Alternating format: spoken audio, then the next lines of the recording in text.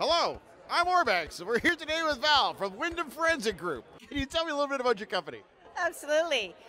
Wyndham Forensic Group, we have two lines to our business. We have a fully accredited forensic biology and DNA testing lab right here in Guelph, and we also do consulting to help build forensic capacity at the international standard throughout the world.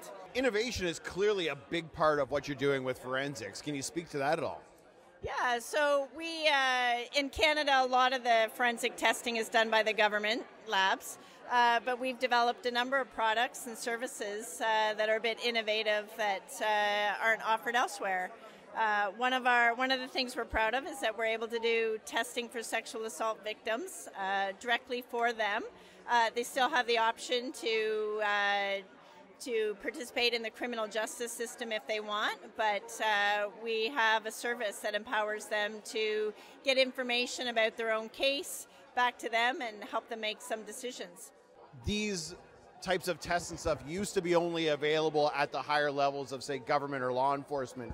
You're bringing this now to individuals, to people, to be able to do it. In some cases, yes, but we still do testing for police agencies across the country, throughout North America. We work with lawyers, prosecutors, and defense, but we're also not constrained in that we can offer services right to the public.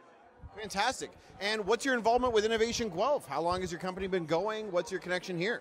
So we're almost 9 years old. We're scaling up right now, and we're expanding into taking what we know about DNA, forensic DNA, and applying that to the cannabis market.